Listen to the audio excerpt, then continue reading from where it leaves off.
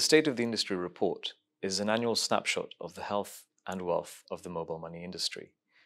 For those in the mobile money and financial inclusion spaces, it is the annual report to look out for.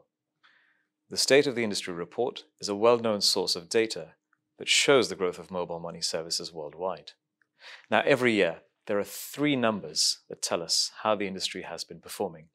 In 2022, we found that registered accounts had grown by 13% year on year, from 1.4 billion in 2021 to 1.6 billion in 2022.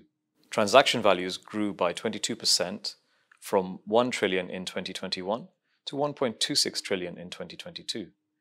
Mobile money agents grew from 12 million in 2021 to around 17 million in 2022, a staggering 41% growth year on year.